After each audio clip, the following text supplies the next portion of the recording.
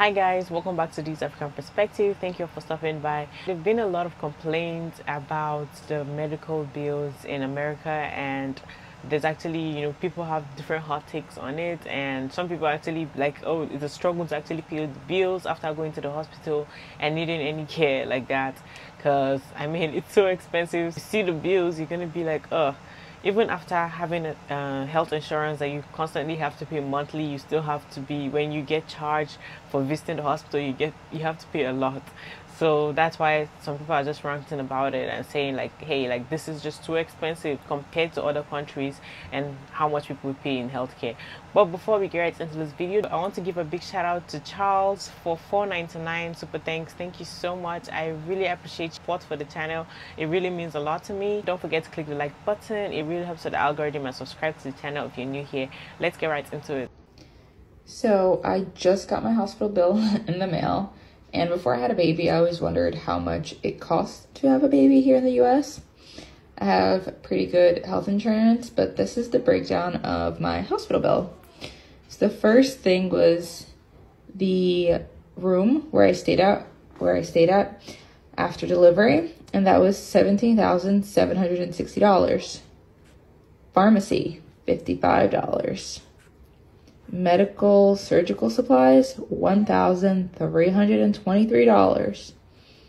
Non-sterile supplies, $2,437. Sterile supply, $50. Lab work, $1,484. Immunology, $450. Hematology, $1,098. Anesthesia, $615 for that nice epidural. Drugs required, $59. Delivery room, $20,395 for a whopping total. Oh wait, no, I missed it. I don't even know what the heck this is. $5,657, and then for a whopping total of $51,383. This is before insurance, and just as an FYI, there was no complications at all during my birth, natural delivery, no issues whatsoever. Right now, there's a video going viral of this lady who's doing medical tourism in Turkey, and doctors on Twitter are jealous. And this is normal. This is very normal, because when you're in medical school from the very beginning, you get gaslit into thinking that American healthcare is the only healthcare that exists. And medical schools will indoctrinate you into thinking that if a patient even gets healthcare anywhere else outside of America, you gotta like double and triple check the doctor that they saw, because no doctor's as good as an American doctor. That's a lie. There are amazing doctors all over the world. Arguably, I'd say American doctors are the worst in the world. Not because they're not smart, not because they're not talented, but because they were brainwashed into working for our healthcare system. I could go on about this for hours. Like, did you know the reason why Americans have to have healthcare from their job is because back in the day, in between World War I and World War II, the American Medical Association, which was made up of just doctors, has legislated actively. They have lobbied and lobbied and lobbied the government for years to make medicine profitable for themselves. Because that's what you do in America, right? If you're not a business owner, then what are you doing? If you're not draining the life and profits out of something, then what are you doing? But the gag is the American Medical Association has flown so far off the handle that they've lost control of the situation. And now doctors have no control over the healthcare situation or the outcome in America. They're just like zombies who are on automatic repeat. I can't do anything. I can't complain, or my job's gonna fire me. Meanwhile, the reason why healthcare is so expensive and inaccessible, and why your doctor doesn't listen to you, isn't because of your doctor anymore. It used to be, but not anymore. Now it's because of your insurance company mainly, and pharmaceutical companies, but that's like a different thing. and hospital admin, and that's like a different thing too. But most doctors don't own their practice. They are owned by someone who does not work in healthcare, who is more concerned with revenues and bottom lines than they are with treating people. And a way that they can keep doctors complicit and keep patients complicit in turn is by convincing all of us that if you don't get healthcare in America, you're low-key gonna die. Like, they are talking about how, like, first, this lady's in Istanbul. Next, she's going to have all these random tests like, oh my gosh, they did so many tests on her. She's probably going to get exposed to something. There's probably going to be a false positive that they're going to treat her for. And then it's going to end up ruining her life. You don't know that, Brad. Dr. Brad. You don't know that.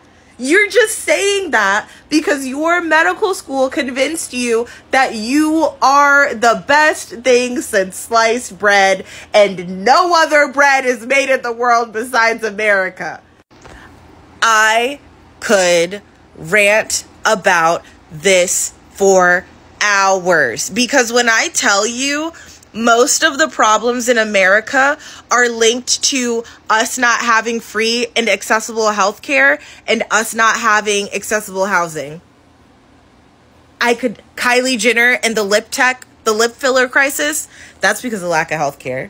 You don't see that happening in other countries. Why is that just an American thing?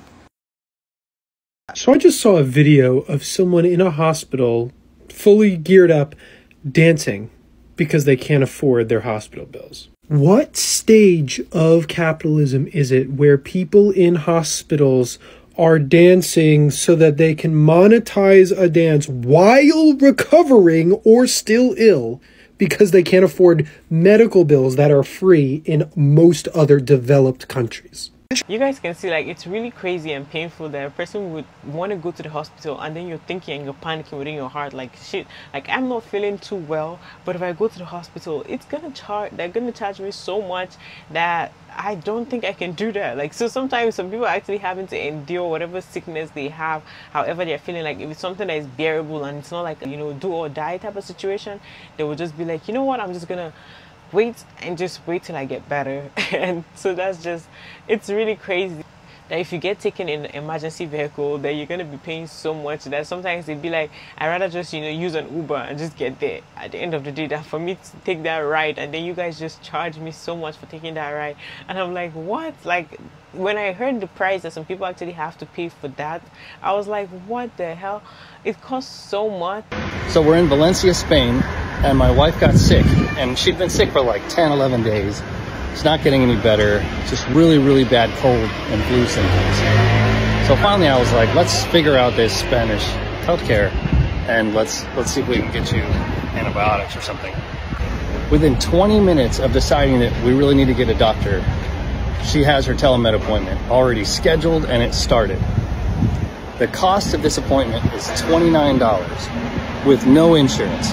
We don't pay taxes. We don't have the benefit of free healthcare in Spain like a tax-paying citizen would have. But $29 to see a doctor effectively, or a telemed doctor. She talks to the doctor in English. Easy, super easy to understand. She explains what's going on. They ask her some questions. They say, okay, yeah, it sounds like you need antibiotics. They give her a prescription for antibiotics and something else. And the way they give us prescriptions is they send an email that has a couple of QR codes on it. And you take your phone to a pharmacy, which they're on every corner. There's pharmacies here.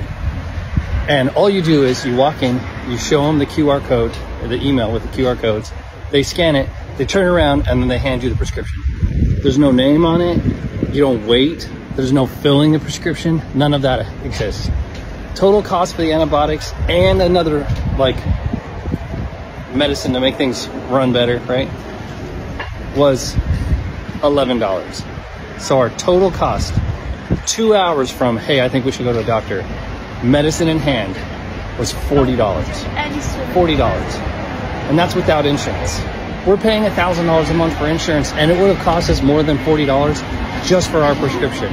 Not to mention whatever our part of the copay was for the doctor's appointment, not to mention however long it would take us to get that appointment. Man, they're doing something right here in Spain, I'll tell you what.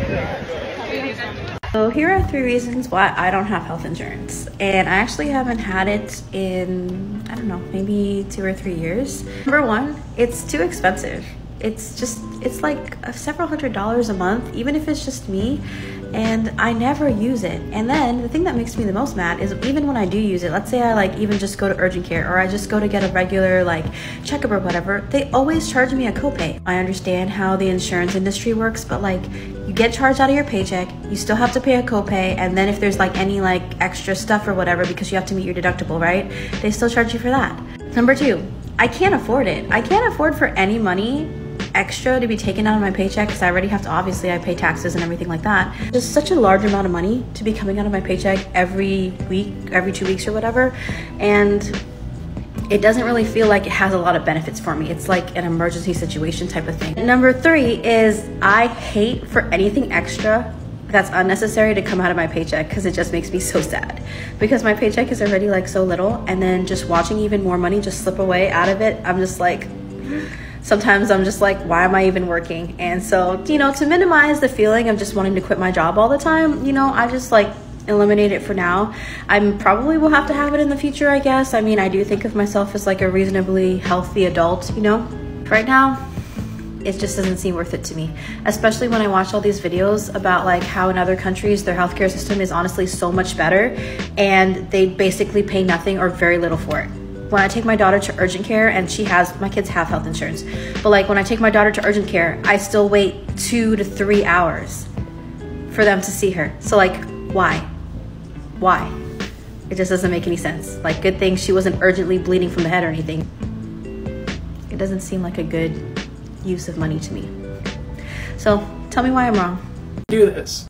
I wish that a lot of the medicines that we need are actually allowed to be in the pharmacy without us getting any doctor's prescription, where you can just, you know, go get it. Majority of the pills, like not just, you know, some of them that you need, you know, you need doctor's prescription. If they would allow that, at least to reduce, we know even the pills are actually very expensive, because some of the pills that I've bought in other countries and how cheap they were compared to buying them here in the US, like, oh my god, it's so expensive. It costs way too much. Like, you would even buy a whole year supply with the price that you spend to buy in the US. If you go to another country, you buy a whole year supply for that. So it's like, if only they would even at least let you be able to get access to some pills without any, you know, prescription. You just go to the pharmacy and you get it. That would even reduce a lot of stuff. You just know what is wrong with you. You don't really need somebody repeating it sometimes. This is not my usual content, but as we all know, healthcare in this country is out of control. I lost my health insurance and I have to get a new health insurance plan, and so I went to the marketplace, and just look at this. Ignore my dirty computer screen, but the absolute cheapest healthcare that I could get is $618 per month. That's the cheapest. And listen to this. It doesn't stop there. Before I can even start using the health insurance, my deductible is $4,600. So that means I'm paying roughly $11,000 a year before I can even use this health insurance. This is just absolutely insane. Life seriously just keeps getting more and more expensive. Today, after 15 years, my doctor has broke up with me because now she has a $2,200 membership fee that is now included in order to have her as her primary doctor. I understand it from her perspective, but these subscriptions and membership fees and everything else and fees, like... I told my fiance this morning, every single time that I get sick, I feel like this gutting sense of guilt because I know what it's going to cost me. Because I know, growing up, I knew what it was going to cost my family, and I knew we didn't have a lot of money. You should not ever have to be in that headspace about life-saving medical care. Like, I'm sick. I'm sick over this, and I don't know how many times you can fucking scream it into the ether. It's asinine. It's fucking asinine. Look, I don't care how you do it. Just pay the bill. What? You want to ask about financial assistance? What does this look like? Charity care? Okay, yes, we are required by federal law to have charity care programs because we're a nonprofit hospital and that's how we maintain our tax-exempt status with the IRS. Well, aren't you smart? Yes, therefore, that means we will have to reduce or possibly eliminate medical bills for patients who financially qualify. But you're running out of time. Okay, you know that you have 240 days to apply for charity care, even if you've been sent to collections. Well, don't even bother. It's really difficult. You've also heard of the nonprofit $4 who will literally apply for charity care for you for free. You know what? Hang on one second. Marsha, the people are catching on to our system. If they keep following Ecom Jess, they're gonna take our money. Due to how ridiculous the prices are for some health, for like you going into the hospital and get treated, when they send you those bills, a lot of people have actually decided that maybe possibly they are not going to pay it, so they just have to give up on paying it because there's no possible way that they'll be able to pay it. Because I've seen some people actually show what their medical bills are, and I'm like, what the hell? Like, how are you even supposed to get that money, for crying out loud? Like, you have to work for how many years without paying any bills at all before you will be able to show them, or for months and months and month, and then before you can go and pay for that. The whole insurance thing, a lot of the insurance are so much, like if it's health insurance, you need car insurance, you need a house, like home insurance, everything is just like the whole taxes and all have just been increased. It's so much. But I also feel like this healthcare specifically, it's just way too much. Like they're really doing too much, to be honest. Like they are doing too much, and I'm not sure if I'm just the only one that thinks so, because when you go for treatment, I notice that sometimes it could just be a mild little stuff, and then when you see the bills for it, you're like, wait, what is happening here? Like, do I need to actually go and start fighting with you guys, going through so much hassle just to make sure that, oh, I confirm or try to, negotiate the bill that you sent to me? Because I don't understand, like, how is that even humanly possible that it has to cost that much for me to get treated? But anyways, guys, like, that's it for this video. You guys, what do you guys think about this? Make sure you click the like button, subscribe to the channel if you're new here. Clicking the like button really helps with the algorithm, and I appreciate that so much. I'll see you guys on the next one. Bye.